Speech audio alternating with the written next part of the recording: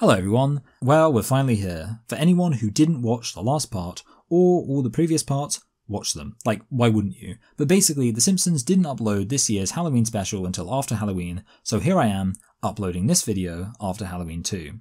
And this is where we finish it. So far, we've reviewed 81 segments from 27 episodes. Maths checks out there at 3 segments an episode.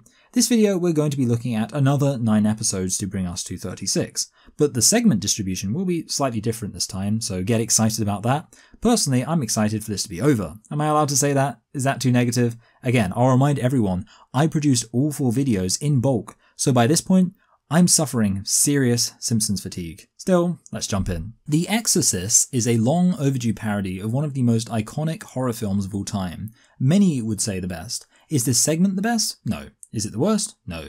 Is it particularly funny? No. Is it particularly scary? No. Am I going to communicate all my thoughts through rhetorical questions for the sake of killing time? Yes. It's kind of interesting that they make Maggie the center of one of these segments. They don't do that often. I also like the house party setting as a way to incorporate more characters. The actual Exorcist moment itself really isn't that funny. They do have a joke about Catholicism though. If you can't trust a Catholic priest with a child, who can you trust?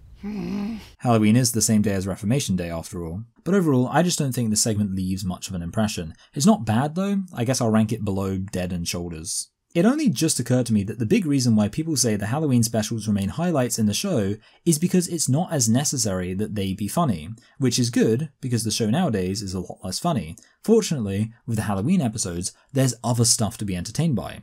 Coralisa is a good example of this. Not only is the animation actually really pleasant to look at in a creepy way, and it's a parody of Coraline that is able to tell its own story, but it's also kind of an interesting idea. The fact that the entire family is down to get buttons sewn to their eyes to live in this better world is entertaining. I was wondering how they were going to deal with the fact that if everyone moves to the perfect world, it's no longer perfect. They're mostly trying to get away from Homer, so when Homer shows up I was thinking, so is he going to get to stay in the world? Wouldn't that defeat the point since he's the problem?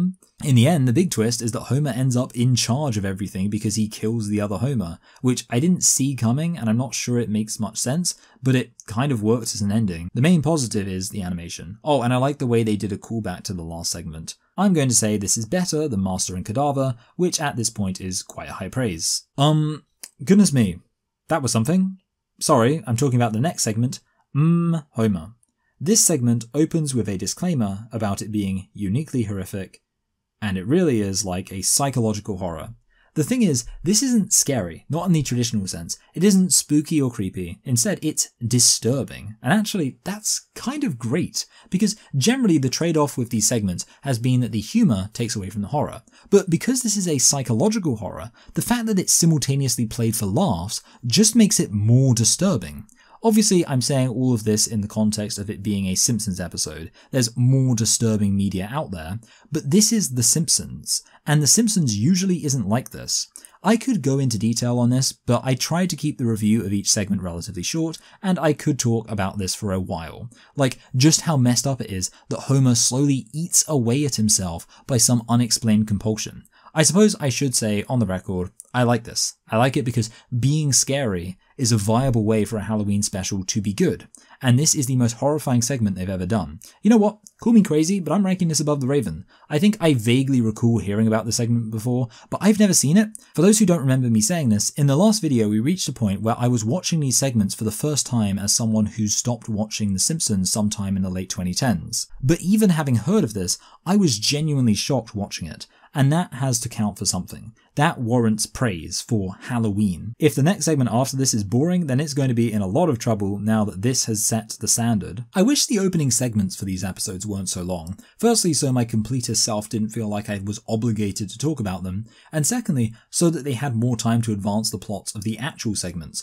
Like, the opening here is based on the Shadow over Innsmouth, but why didn't they just do a whole Treehouse of Horror segment on the Shadow over Innsmouth? That could have been fun. Instead, we get a parody of Invasion of the Body Snatchers called Intrusion of the Pod-E Switchers. This segment is fine. I'm getting tired of saying that. Yes, this segment is an annoying downgrade compared to the last one. The big thing actively holding it back though is the cringe boomer everyone's on their phones subtext. Can you still call it subtext if it's the most forced thing ever? In general, I hate the whole Maple thing in The Simpsons. It's such a perfect singular representation of their lazy approach to parody. We'll parody Apple and add an M to the front so it's called something different. I guess to be fair, this segment isn't the worst it could be. The worst it could be is boring. The fact I've actively got stuff to dislike is better. But still, this is our new second lowest rated episode. Still above Untitled Robot Parody, which honestly I'm beginning to think won't be dethroned as we reach the final stretch of this video series. The next segment was Multiplicity, which I hate. I hated this. It was so cringe. In general, Lisa does not work well when she tries to have a big personality. It just comes across as cringy and forced every time. In this one, she has multiple big personalities, each more cringe than the last. Obviously, it's a parody of Split, which I actually haven't seen, but certainly knowing that it's a reference doesn't make me find it any less annoying. Again, this just gives me the vibe that the idea for the parody came first before they had a good idea about how to make the parody work. So you just have Lisa pretending to be James McAvoy for what I guess was only a few minutes but felt much longer. I'm so glad that I'm watching these segments on my own, because I would be really second-hand embarrassed watching this with other people.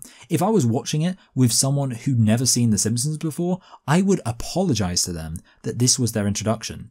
Being unfunny is tolerable in these segments because there might be other stuff going on, but here, the main focus of the segment is Lisa performing all these weird split personalities, and every single one of them just feels like the same one person trying really hard to be funny and failing. So yeah, I guess I spoke too soon. This is my new least favourite segment. Geriatric Park is actually okay. I like that they did something weird enough compared to the original that it at least feels like they're adding something. My only issue is they really don't capture the feeling of the original film at all. In fact, this episode most of all feels like it's missing out due to time. There really wasn't much opportunity to establish a sense of danger from these dinosaurs. The kitchen scene in the original Jurassic Park is pretty scary, and you'd think they could have captured that energy in the segment, but they don't. Apart from a few people getting killed in a montage, the dinosaurs seem pretty toothless. I reckon this is worse than Dry Hard, but better than Tweenlight.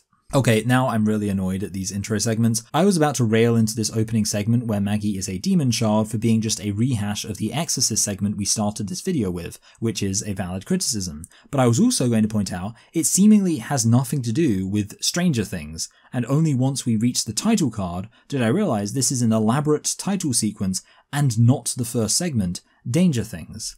Danger Things is a lot more like Stranger Things, I assume. I haven't actually seen Stranger Things because I wanted to wait until the last season came out so I can just watch the whole show without having to wait years for the plot to wrap up. Pretty smart of me, honestly. It does mean that nothing in here means much to me, which is really the sign of a bad parody. I watched the early Treehouse episodes as a kid before I'd seen any horror movies, and I still liked them even without getting the reference. If I showed a kid this who didn't know about Stranger Things, they'd probably just be confused. So I guess I can say this is bad. I mean, it's at least sort of interesting with the weird lighting and this strange extra dimension world, but it mostly just feels like one big long reference I'm missing, and I can't imagine getting the reference would make it better. It would just change "this is boring because it's referencing something I haven't seen" to "this is boring because it's referencing something I have seen," and that in itself isn't interesting. I think one below Tweenlight would be a good spot for this. Heaven Swipes Right has a good premise even if it has an annoying title. It's a parody of a film I've not seen, but the premise makes me interested to see the movie. Unfortunately, rather than letting the premise set up a situation and then go from there with Homer inhabiting this random guy's body, it instead becomes almost entirely a montage of him just trying out loads of random bodies for his soul to inhabit. I do like the final joke of Moe as a baby wanting to be breadfast by Marge, mostly because it's weird, but overall they kind of dropped the ball with this one. Oh, also this is the exact moment where Marge's voice stops sounding like Marge. How do you know my name? So I reckon I'm going to rank this just below Danger Things. Next, we have When Harry Met Slimy. This is parodying The Shape of Water, which I have seen. I like the fact it's a Selma segment. She's an interesting character, and I find segments focused on her generally interesting. Unfortunately, again, the ending is kind of weak. It's just a load of random jokes about how he's an alien and aliens are weird, but there's nothing about it that really hits me where I live. I think I'll allow myself to jump to the ranking because I've spent quite a while talking about some of these segments so far, above Danger Things and below Tweenlight. I don't know why all three segments from this season have ranked next to each other. probably the most consistent Treehouse of Horror special. Shame it was just consistently average. Toy Gory is actually pretty intense. It starts off being about Bart as the antagonist killing toys, and you assume it's going to be about Radioactive Man in some way saving the day or something, but instead, Radioactive Man dies and they pull the old switcheroo.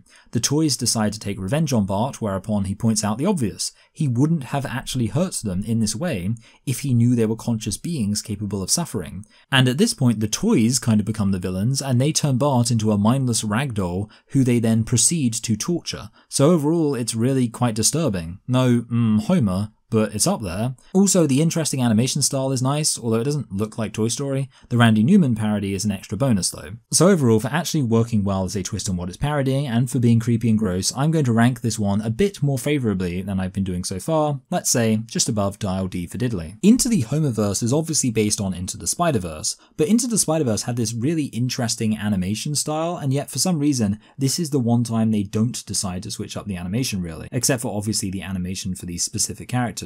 Overall though, this episode doesn't have much going for it. A bunch of Homers show up, but there's no real sense of plot. The big Mr. Burns vs. Homer fight at the end is kind of entertaining, and there's actually one joke that made me not laugh, but exhale slightly differently. Of course, the big issue is that they sing. Overall though, this is pretty boring, and they don't even really do much with the different Homers being, well, different Homers. I think I'll place it just below Heaven Swipes Right, another Homer-centered segment about different versions of him. So I was going to say that B9 Rewind is a Groundhog Day parody, but Comic Book Guy points out that this temporal loop thing is quite a common sci-fi trope. In fact, he specifically calls it lazy, and I guess that's true if you do a segment where you just show Lisa dying a bunch of times and then off-screen they decide killing Gil is the way to fix it, and then it's all fine. That's pretty lazy. The only positive I can say about this is that it vaguely functions as a meta-comedy on the weirdness of how Simpsons characters don't age, but it doesn't really make any point about that.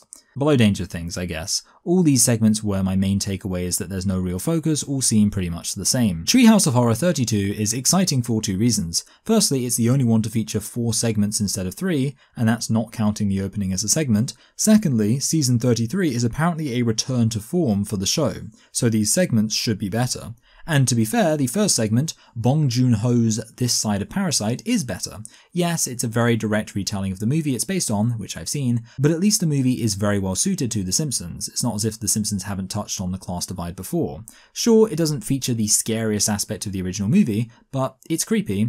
They have this weird moment where they're really on the nose about the themes of the original story, which was a bit silly, but I laughed when Lisa suggested a great solution and then all the masses rioted about it being socialism. Americans. I guess one question worth asking for these 4 segments is whether they'd benefit from a bit more time that they'd have had if there were only 3 segments. My instinct is to say a few more jokes about how the Simpsons all end up getting employed in the house would have elevated this episode, so that's strike 1 against having 4 segments. Still, this episode with less time is still better than a lot of the recent segments I've been ranking, so I'm going to rank this above A Clockwork Yellow, but below Heck House.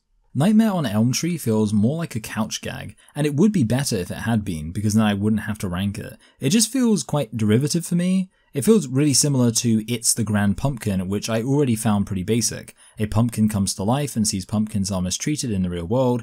A tree comes to life and sees trees are mistreated in the real world. And then the ending where the humans gang up to fight the trees feels like a less exciting version of Night of the Dolphin. Maybe I was too harsh on Night of the Dolphin. The final fight was a lot better than this. As an aside, Homer complains in a meta way about the Treehouse of Horror segments, which is why I say this should have been an opening segment, but he also says that the story in the middle is always the worst one. I can't be bothered to work out whether that is true in my rankings, but I can't say it's anything I've particularly noticed. As a spreadsheet nerd, I'll probably end up working out the average ranking for the various segments myself at some point, so check in the comment section and I'll have probably posted something. Anyway, would this have been better with an extra few minutes? No. In fact, this is probably the segment that should have been cut. I'd say this is worse than Intrusion of the Potty Switchers, but better than Untitled Robot Parody. Okay, wait, I guess the poetic interlude isn't really a segment. Wikipedia lists it as one. It's literally just a poem that I suppose is a fine poem, and the animation is nice, but it's just very underdeveloped. I'm going to count this as a segment considering it's in the middle of the episode rather than at the start,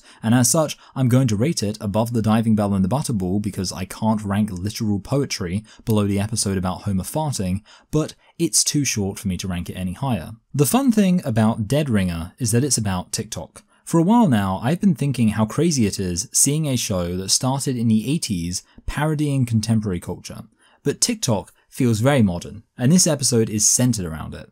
Honestly, I think a haunted TikTok is quite a clever modern way to parody The Ring. I actually enjoy that aspect, and there's one joke that made me laugh here. This is the kind of movie you watch in a museum when your feet hurt. As an avid museum goer, this is such an insanely relatable joke. Especially in foreign countries, you'll just find weird rooms with strange ominous music and a load of random disjointed shots put together by probably just some local university student. I also think it's not a terrible ending that Lisa becomes friends with the ghost, but then the ghost finds her lame and abandons her. Overall, well, I guess for this episode, the middle one actually was the worst. There's a data point for you. As for this, I'm going to rank it above Married to the Blob, but below A Clockwork Yellow. Well, now things get really exciting. See, this whole time I was talking about how since season 36 is approaching, that perfectly divides into 4 videos covering 9 episodes, and some people were maybe thinking that doesn't work, because the Treehouse of Horror segments are one behind the seasons, so there's only 35. But what those people were forgetting is the Treehouse of Horror special, Not It. For those who don't know, in season 34, they made a single segment that took up a whole episode, based on Stephen King's It.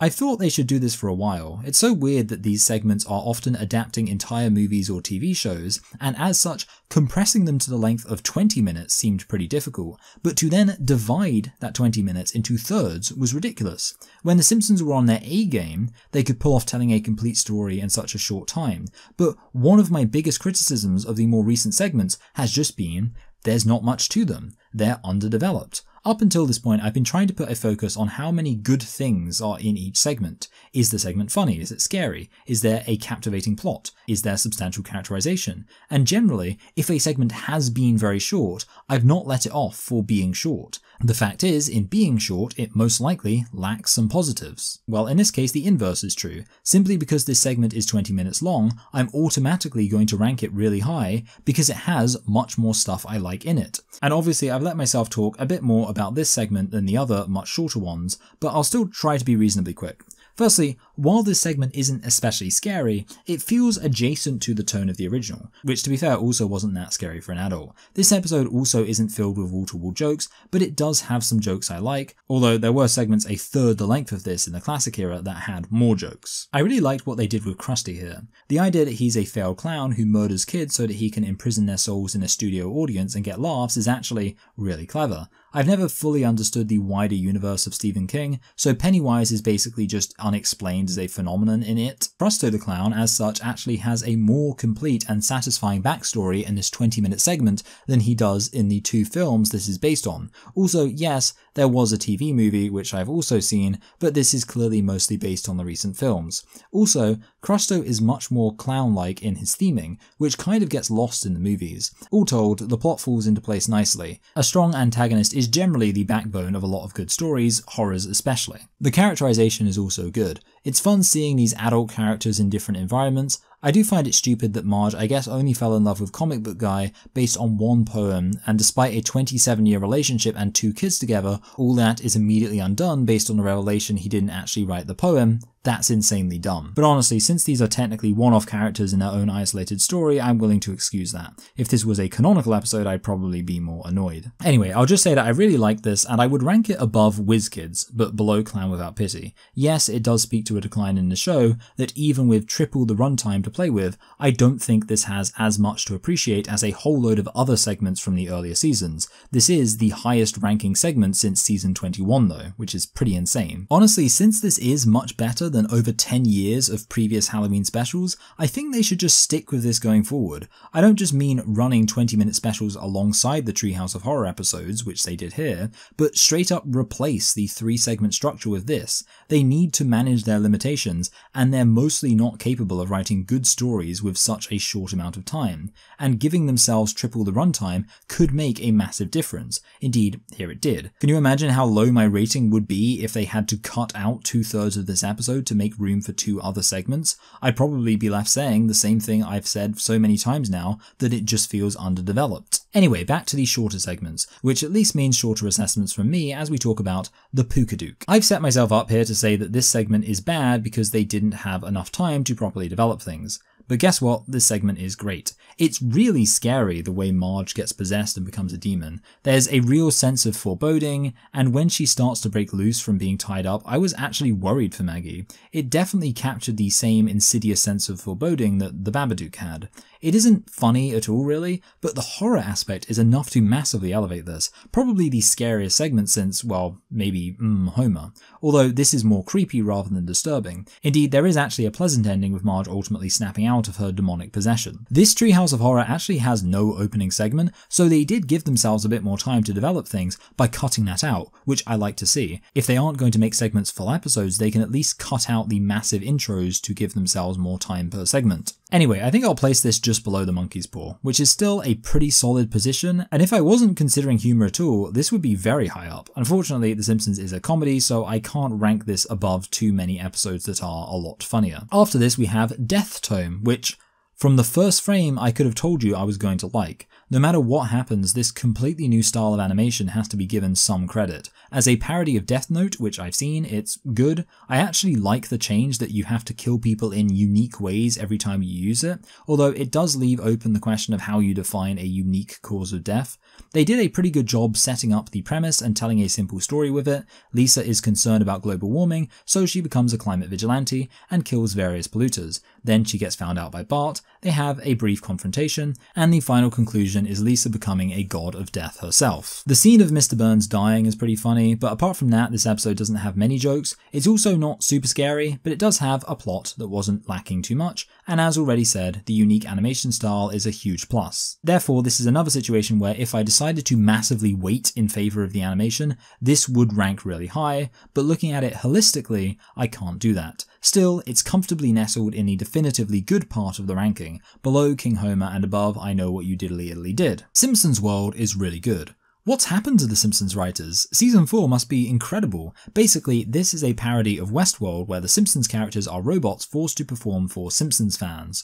Not only does this lead to some great meta jokes, but also some good character-themed comedy. I like the moment where Homer turns up Lisa's self-awareness, but when she starts acting neurotic, he turns it down a little bit. Also, we have another joke that brought on the coveted involuntary laugh from me. Now help me pick out the hottest Marge. The actual moment of them trying to escape the park is really great too. It's exciting and filled with references to famous moments in the show. It just felt like a really fun time, not especially scary, but entertaining. I'm still maintaining a sense of perspective and trying to remember just how good the classic era was. I don't want to rank all these segments super high because they're so great compared to most of what we've been looking at recently, but this is a huge improvement. I think this one has to be ranked a little bit lower because its main strength is the humour, and if that's the main strength, I can't really rank it above any funnier segments. So I'll rank it just below The Devil and Homer Simpson and above Bartificial Intelligence. Next, we have Wild Barts Can't Be Token. Again, there was no opening at the start of this episode, so hopefully this is an enduring trend. It's a parody of Snowpiercer and the concept of NFTs.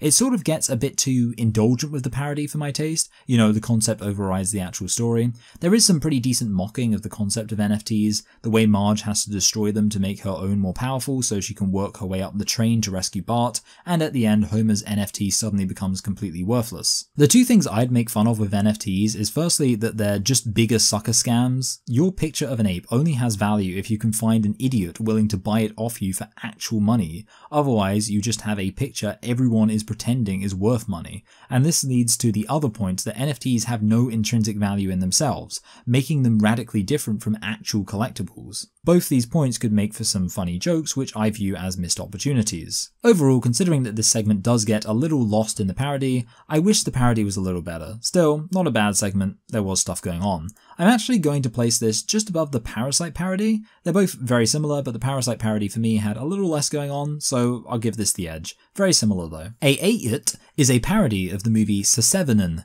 and it's reasonably good. It's got more scary Halloween energy, which is nice, lots of gruesome murders. Also, it's really nice the way the backstory of the segment is an alternative history of what if Bob actually did kill Bart in Cape Fear. This then sets up the dynamic between Lisa and Sideshow Bob as Lisa tries to hunt a serial killer. This segment actually has a genuinely clever twist. Each murder victim is described as the first, and it's not clear why, until eventually Lisa realizes that all the victims were older siblings. So when it says they were first, it's talking about the firstborn. This sets the mystery up for an exciting reveal. Who is the killer, and why are they targeting the firstborn child?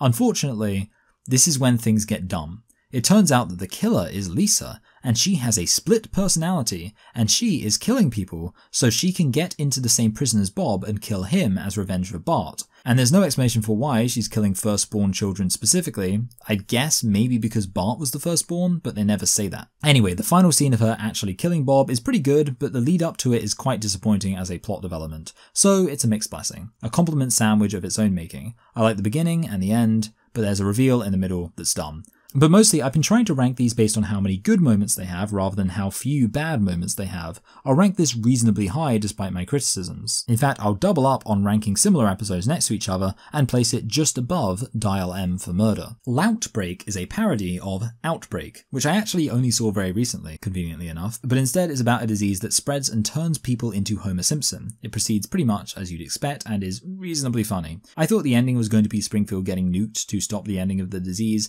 but it turns out instead it ends with the disease spreading and turning the entire world into Homer Simpson, which is the funnier option. Overall, I describe this episode as passable. I rank it better than BFF RIP, but below Unnormal Activity. And that's it from me until a month from now. It's nice to be ahead of schedule, and all going well, all 4 of these videos will be almost finished by early October, and I can just wait until the final episode comes out and drop this segment as soon as possible then. With that said, we'll see how well me a month from now is able to match the audio so it sounds seamless. Hello me a month from now, how was your trip to Italy? I'm going to Italy for a week, and that's one reason I wanted to get this done in advance so I didn't even have to think about working on videos when I was on holiday. So, how did it go? Hey there, Michael from a month ago. Italy went well, but you're already worried about the 9-hour flight to Florida for Thanksgiving. As I was finishing the last few episodes, I was wondering if the fatigue of watching so many episodes was affecting my opinion. Turns out no, I feel the same about this episode as I would if I had watched it as part of my giant marathon. It's okay. I like that they don't have an intro again, still inclined to compliment that as it leaves more time for the segments. The basic premise of the information rage is that everyone's mad due to the upcoming election, and their anger then gives power to 2 monsters that start destroying the city. With that said, most of the comedy here is political satire. I like the beginning where it makes fun of the tendency of conservatives to petulantly reject anything new. I assume this is mostly a satire of the whole gas stoves thing. I was worried they were going to lean hard into the whole both sides are just as bad as each other thing, which seems cowardly. As such, my favourite joke is when they push back against this. The conservative monster is just violently destroying things, and Lisa's like, hey, at least the progressive monster will violently destroy the things we don't like, and then the monster just sends a piecemeal political appeal to everyone's phones instead. Anyway, the final conclusion is a Pacific Rim parody where Bart and Lisa work together to defeat the monsters, but ultimately people's political division from social media makes the monsters so powerful they can't be defeated. I'm a little rusty, so I kind of forgot I'm supposed to speed through these segments quite quickly. Worse than War and Pieces, better than Dead and Shoulders. Fall of the House of Monty is kind of boring. There's just not much really to it. Basically, Mr. Burns mistreats his workers, and then they come back to life and start haunting him. Nothing made me laugh here, so the comedy isn't a big selling point. It does have some Halloween energy with an old, dark mansion being haunted by ghosts. That's almost definitionally Halloween-y. The issue is, there's just no substance to it. He just gets chased around and then dies. I'm not going to waste your time or mine by straining to come up with something to say about such a basic plot. Let's just jump to the ranking. Better than Into the Homerverse, worse than Heaven Swipes Right. With the final segment, Denim, we're really ending on a high. I mean, not like a classic era high, but still. The movie Venom is a pretty good choice for a parody. I'm a bit of a Venom apologist, honestly. I find Tom Hardy's performance in those movies really entertaining. The twist here is that instead, denim is a pair of jeans that Homer wears. The multiple personality aspect is actually pretty funny, and I really like the way that Venom helps Homer out in ways that make sense. Like he becomes a superhero because he can kick people, and he's also a really good dancer as well. The big problem is after all this help, there comes one drawback. Homer can't take off his pants and therefore can't have sex with Marge. This is definitely the funniest of the 3 segments, and the ultimate conclusion is that Homer actually prefers the jeans over Marge, so it has the same bromance element from the actual Venom movies. Oh, and also the novel animation is a nice touch. Overall, this is a much better segment than some of the previous ones. I'm still going to rank it kind of low overall though, below In the Belly of the Boss, but above Homerzilla. Anyway everyone, it's finally over. It may shock you to hear that after 4 videos covering 36 episodes and over 100 segments, I don't feel like really drawing out this conclusion. Thanks very much to everyone who stuck with this. Please feel free to go back and consume all this content as one continuous video now every part is out. Make sure to click this video on screen now. It won't be a link to the next part, but it should be a link to something YouTube thinks you'll like. Thanks.